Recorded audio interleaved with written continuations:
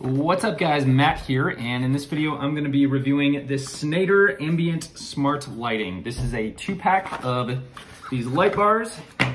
There goes the manual. Here's what it looks like. Full disclosure, I did receive it for free in order to do this video, but that won't be affecting anything I say. So let's get right to it, set this up, and see how these work. So right in the box, we have the manual in many different languages. The language you use is just gonna be 6 or 7 pages. It does go through the app control. It has a QR code on the front if you wanna download the app, which has a color wheel and some extra settings you can use and tap into. But let's pull this out and get set up. We've got power adapter, got the stands for the actual bars, and then these here can go on the back of the bars if you want to clip them to a wall or use Velcro or adhesive. Got our remote, our adhesives for the wall mount plates, and then we have the actual bars themselves here. The mounting for these is also really self-explanatory, as there's this tab on these mounts and you simply line that up, punch it in, and then slide it over, and now this is not going anywhere.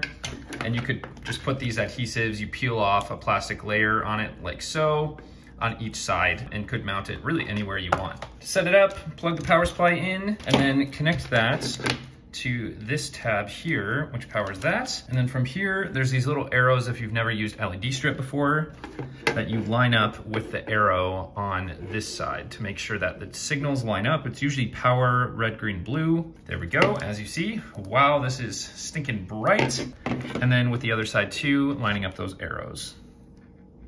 As for the remote, pull out the tab and it works. The remote does have some cool features. As you see, it's on music mode right now. Check.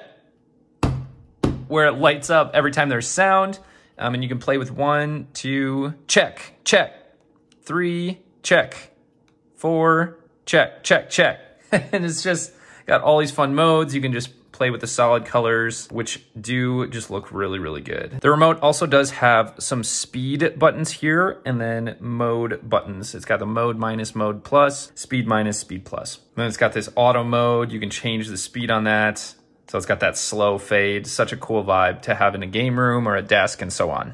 And one note too, this is the antenna here. So this is where you should be aiming the remote to change settings and such. And they look amazing in their perspective stands.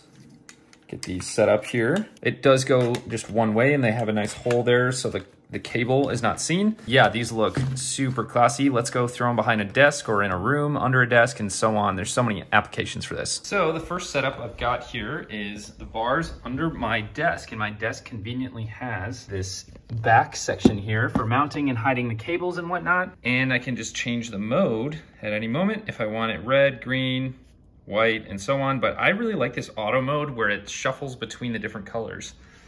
And the underglow is a super nice touch. If it's ever too bright or anything too, I can use these buttons here under to change the brightness. Now it's too dim.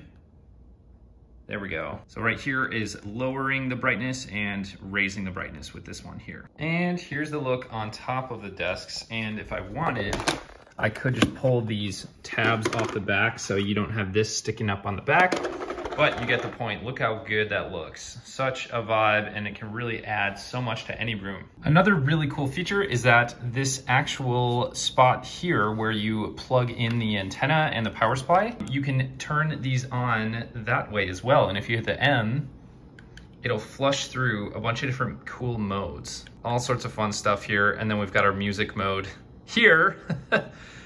Check, check, check, where it reacts to sound. But I thought that was super cool to flush through these modes. I hope this video showed you exactly what to expect with these light bars. I'll catch you on the next one. See you guys.